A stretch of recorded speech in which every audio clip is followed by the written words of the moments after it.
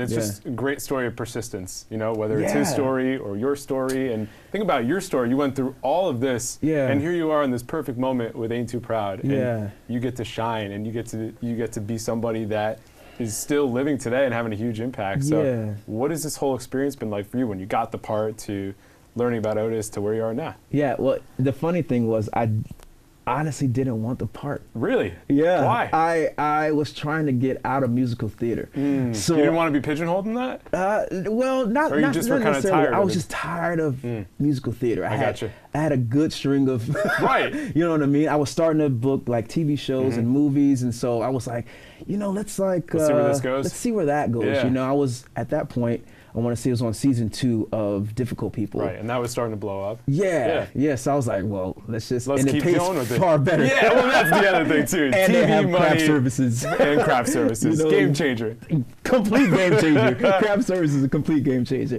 So I was like, I don't necessarily want to go back to musical theater. I know how hard it can be. Right. But the funny thing was, I was also doing like a 2-week workshop of another show that's actually on Broadway right now. So I was like, I'll just stick with this one. I don't necessarily have to audition for this. My agent was like, well, I think this role might be the lead, and you've never done that. Yeah. And I was like the lead? Yeah. He was like, yeah. I was like, all right, you know, I was like, you twisted my arm, let's go in.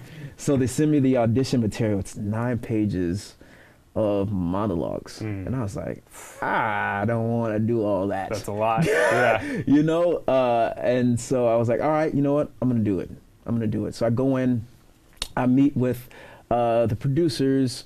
I had worked with Des McAnuff 10 years prior on a Alice in Wonderland musical. They're trying to develop this Alice in Wonderland musical. I had worked with the choreographer Sergio Trujillo and his co-choreographer Edgar Godino on Memphis. Okay. So I knew those guys. Like I knew them, and they knew my work. Right, relationships. It all comes exactly. back to that. Yeah. I didn't know the book writer Dominique Morisseau. I had met her in passing. Oddly enough, a couple of years on the corner at Williamstown, like Williamstown Theater Festival. She was there doing a show she was doing a reading of a show called Paradise Blue that actually ended up being put up at the Signature Theater last year. Wow, that's a small world. Yeah. So I go into this room, sing Stand By Me, and then I just proceeded to go through 9 pages. That's a long audition. Yeah. And so I finished, and it's like, okay, can we go back? I was like, you want to like go back? Man. And but from that moment, I took a meeting with Des after I was hired, and he was like, we knew from that moment you had what we were looking for to portray this guy. Which was what? A bit of, you know, this musical is kind of like, for my character, a memory play, right? So I'm the last living Temptation, right? And I get to tell the story. That's essentially cool. I'm doing two shows. I have one show straight to the audience, and then I go back into the 50s, and then we go chronologically going through it. Present day. I gotcha. So I'm doing 2 shows, and you need to have someone who's can kind of remember with fondness, but also a bit of melancholy of some of the things that you have gone through. Right. And I think honestly that day I was a bit sad. Yeah. I was. It was a good day for you to audition. It was, yeah. And so I think some of that heart kind of leaked through. I want to say I was actually trying to hide that day. And he was like, I saw a bit of sadness and in it just you. poured out. Yeah. Wow. And he was like, I knew that's what I need for this character.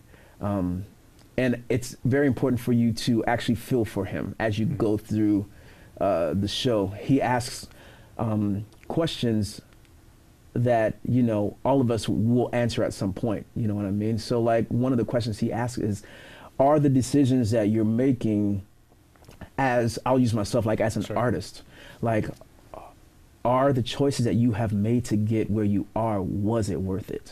Do you know what I mean? Yeah, absolutely. And so that's a huge question that we ask, that Otis asks the audience. And then he goes through the show. he is the founder of the Temptations, right? And so he goes he's through. The guy. He's the guy. He holds it all together, you know. And his vision is that, you know, success for this group, like that's what he wants, and he will do anything that he can to make sure that this group is as successful as possible.